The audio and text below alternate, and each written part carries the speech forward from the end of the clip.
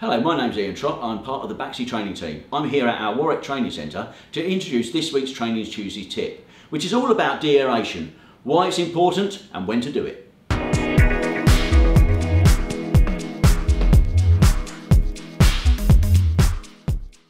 Okay, so deaeration.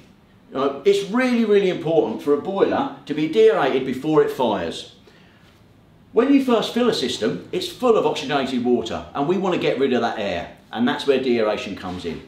So to do it, all I have to do is turn the dials until they're at minimum, wait for the display to go back to its normal settings, and then I'll take the central heating dial, a quarter turn them back and a quarter turn them back again, no faster than that, and what I get is 312. That tells me I've entered into the deaeration mode. So what's going to happen now is all that's happening, I've got my diverter valve and that's going to be moving up and down, pushing the water from hot water to central heating, making sure we clear all of that air. The pump, that'll be coming on and it might be pulsing, going on and off, on and off. It's going to be pushing all the water around. The boiler won't fire. What is really important is that the auto air vent at the back here, that is open, and that allows any air to escape.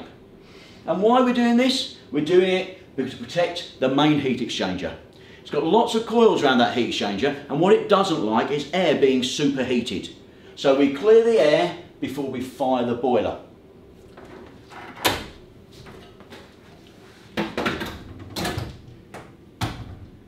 The deaeration will run for about 7 minutes. Once all the air is cleared, you can fire it. Now, it will do it on first fire up. You have to fire this through deaeration before you can fire the boiler. But if you're going to drain the boiler down and take a substantial amount of water out, do the deaeration again. You can do it as many times as you like. If you're introducing fresh water with oxygen in it, deaerate it to protect the heat exchanger.